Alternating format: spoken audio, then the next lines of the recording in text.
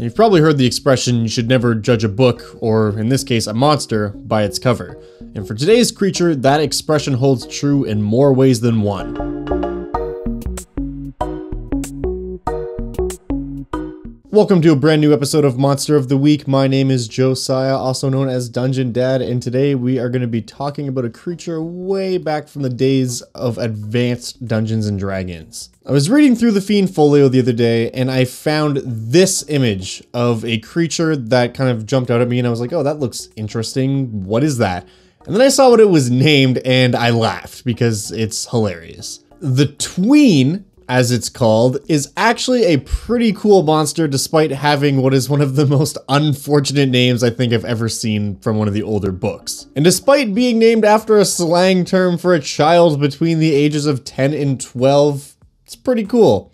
Essentially what this creature is some sort of extraplanar entity that has made a bond with a mortal creature living on the material plane. And what you get here is basically the main character from the Shadow of Mordor games. A powerful creature who combines the unearthly aspect of a wraith with the powerful skills and nature of a talented warrior. The mortal in this situation is acting as a host to this ghostly creature. It doesn't lose its autonomy or ability to think for itself. In fact, the two creatures communicate with each other telepathically, speaking as if they were a team working together using one body. I thought this sounded really cool, and the book presented some very interesting ideas on how to utilize this bonded creature in some interesting ways. So today I'm going to talk about what this creature can do in battle, and of course how you can use it in your 5th edition game. Normally I would also have a section where I talk about modifications I've made to the creature that deviate from what's in the book, but because this is AD&D material from the Fiend Folio, 99% of this monster is just stuff that I've kind of come up with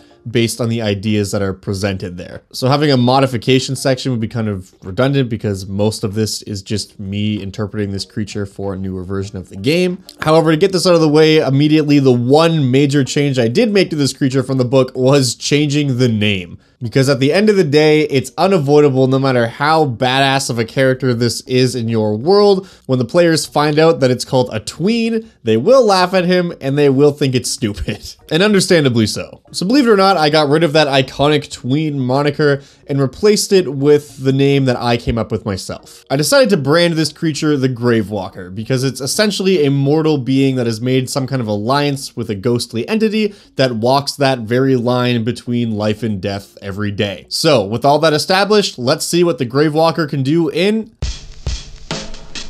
So as I said, this creature is a ghostly warrior and a mortal sharing a body. As you'd expect, that grants some extraordinary abilities. And technically the humanoid mortal in this partnership could be any creature really, but for the base creature that I've made the stat block for, we're going to assume it's a human warrior roughly on par with the skill level of the veteran that we find in the monster manual. So of course it retains its longsword and longbow attacks, which are just martial attacks it could make as any normal person could. However, because of its ghostly aspect, it also adds an extra 2d6 cold damage onto those hits. I kind of imagine the spectral form of the Ghostwalker mimicking the mortal's movements in every way, so when it hits with its sword, it's not just a physical sword slashing you, but this like ethereal blade that deals cold damage. Same thing goes for the arrows that penetrate its targets. So not only does it make those attacks more viable in the CR range that I've placed it in, which would be CR 5, but it adds a nice little bit of flavor to this creature as well. The Gravewalker also gets ethereal sight out to 120 feet, which is extremely situational, but in those situations can be very, very useful. If you're not familiar with what ethereal sight is, it basically means while you're on the material plane, you can see 120 feet into the ethereal plane. And if you were on the ethereal plane, you'd be able to see 120 feet into the material plane if you so chose. I kind of imagine this looking something like what Frodo experiences when he puts on the ring in Lord of the Rings. So aside from being able to see undead and other ethereal creatures, this has the added benefit of making it almost impossible for your enemies to hide from you. Because if someone is trying to hide from you and say they're in some nearby bushes, as a person, it'd be possible to fail your perception check and not be able to see that guy lurking there, right? But if you have ethereal sight, those bushes are inconsequential. You can see that person's soul. So yes, they're hidden, but it's kind of like having X-ray vision for living creatures to an extent. It also means that this creature isn't going to be affected negatively by spells like darkness and fog, anything that obscures its vision without obscuring its ethereal vision, because it can just see through it. Pretty neat ability. I also wanted to give this creature another melee attack that has some kind of ghostly aspect to it. My first thought, and what I ended up doing, was giving it the same ability that the Spectre has, which is Life Drain. It works exactly the same way it does for the Spectre. It's a melee spell attack, which when it hits, it does 4d6 necrotic damage, which is 1 extra dice over the Spectre, because this is a higher level creature. Not only does this attack do a fair bit of damage though, it forces the target to make a Constitution save of 11, and if they fail it, that damage they take also reduces their maximum hit point pool by that number. The reduced hit point maximum is restored, of course, when that creature takes a long rest, but in the middle of battle, that's not going to help you restore hit points, which is kind of what this ability is meant to do. Of course, if this ability drops someone to 0 or less, they just die. Because of the CR range which this creature is in, it gets multi-attack, so it can do 1 hit with its longsword, which does a decent amount of damage, and then it can also use its Drain Life ability to stab and essentially steal the life force away from its opponent, which is pretty cool, and also does a punishing amount of damage. Playing to that ghostly magic theme, I gave this creature another ability called Blink. Essentially, this lets the Gravewalker teleport up to 40 feet away as a bonus action, which is useful in an insane amount of scenarios. It's good for darting between targets, between attacks. It's good for closing the gap if there's someone using ranged magic or just ranged attacks against you. It's also good for retreating because you can attack, teleport away, and then move, rather than having to double your movement and not be able to attack them. This ability is on a recharge of 5 to 6, so it can't be just abused indefinitely, but it will definitely make the Gravewalker a lot harder to pin down in combat. And of course, being part ghost, it does get some resistances. Basically, any type of damage that a regular ghost would be immune to, such as necrotic, cold, poison, or psychic, this creature is not immune to, but is resistant to. And on top of that, they also get dark vision, which isn't a huge thing a lot of the time, especially since they have that ethereal sight, but it might come in handy once in a while. The only situation I can really think of offhand is if they're fighting something that's undead, so it doesn't have a life force, like a zombie, not a ghost, but specifically a zombie, and they're in a dark place, then the dark vision will come in handy. Having dark vision and ethereal sight is kind of like having true sight without the magical aspect of it, so it's kind of like a dumbed down version of true sight essentially. The last ability that I gave to this creature, which is something that I kind of view as its signature ability and what I feel will make it very memorable, is a trait called Dual Aspects.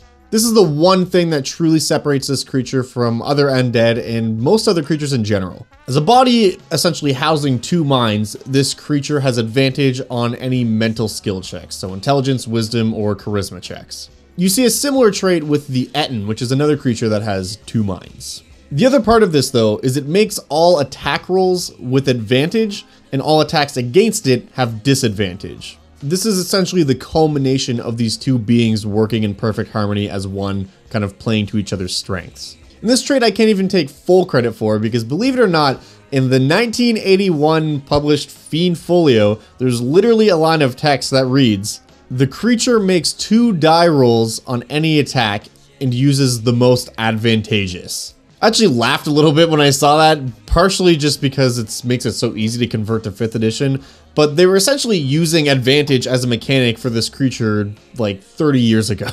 So who knew? AD&D was doing advantage before it was cool, I guess. Anyways, this last ability is not only very powerful, but also I think thematically really hits home with what I was trying to do with this creature, which is always a good feeling. Now, normally this is where we would talk about modifications we've made, but as I explained before, I did this guy mostly from scratch, so instead, we're just gonna move right along to some...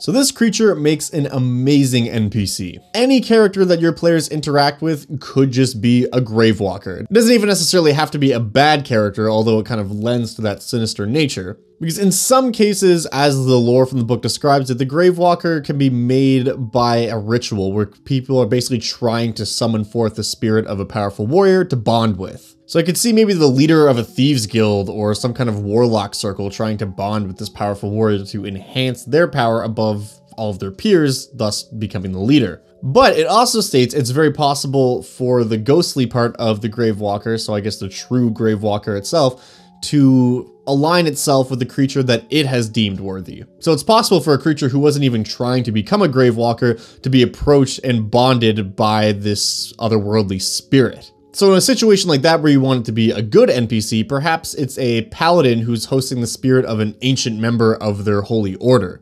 maybe this ancestral spirit kind of came back to him and bonded with him because there was some great evil that needed to be subverted. Or perhaps there's a paladin order in your world that is entirely made up of gravewalkers. Maybe when a mentor dies, his spirit passes on to be with his student. So that student then becomes the new mentor and also is a gravewalker with their old mentor kind of always with them, allowing them to do extraordinary things. And then when that creature dies, their spirit goes to pass on to their student and so on and so forth. But I mean, if you don't want to do anything that's going to take a lot of effort to integrate into your world, this is also just a good way to enhance a random encounter. Perhaps the random group of bandits on the side of the road is led by a powerful bandit captain who also happens to be a gravewalker. Maybe that bandit captain got where she is by using her exceptional powers to destroy her enemies. That could also make for a good hook too, where maybe people who have escaped from slavers or something and have been telling tales about how the leader of this cruel group of slavers was able to literally suck the life out of her enemies. And I mean, the base creature I've got here is CR5, which I feel is pretty good. But if that's too low for your game, but you like the idea of this creature, there's no reason that you couldn't make a much higher level creature a Gravewalker. Because as I said, the base creature assumes a competent warrior, but nothing more. You could easily take, say, maybe a 14th level fighter that you've kind of crafted as a big villain for that arc of the campaign and make them a Ghostwalker. Just give them an increase in speed of 10 feet, bump up their stats a little bit, and then give them all the traits of the base creature here and that lifesteal attack. That's essentially all you need to do. Honestly, that sounds like a pretty great villain for a campaign arc to me. Or maybe the true villain of your campaign is actually the entity itself that is bonding with the mortal. Perhaps when the PCs subvert and destroy the original villain of the first arc of the campaign, months or years later they find out someone else has been continuing that villain's work. Of course, only to find out in the end that it is in fact a Gravewalker who has been cycling through different mortals, basically promising them power if they help further its schemes. And then to truly defeat their nemesis, they either have to travel to the ethereal plane where they can truly kill the ghostly aspect of this creature, or find a way to summon it to the material plane and kill it that way. I'm really happy with how this creature turned out. I think it's a super neat concept and I'm excited to try to use it in some of my games. And whether you're using it as a powerful main character or villain, or perhaps just as a supplement to a random bandit encounter, I think it has potential to add a lot of flavor to any game, really. So hopefully you enjoyed listening to me talk about this creature today. As always, you can find the stat block for this guy in the description below. If you are one of my lovely patrons, you can find the Monster Manual style stat block on the Patreon page. It should be posted there by now. And if you do like what I do here, you want to support the channel, best way to do that is to simply subscribe. I've got at least 1 or 2 new videos every week. And other than that, for you guys out there who are already subscribed, one of the things people often ask me a lot is what can I do to support the channel?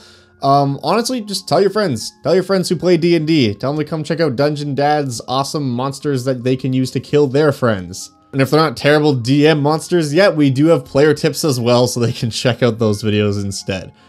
Anyways, that is all I've got for you guys today, so thank you very much for watching. I do appreciate it, and I will see you in the next video. Till then.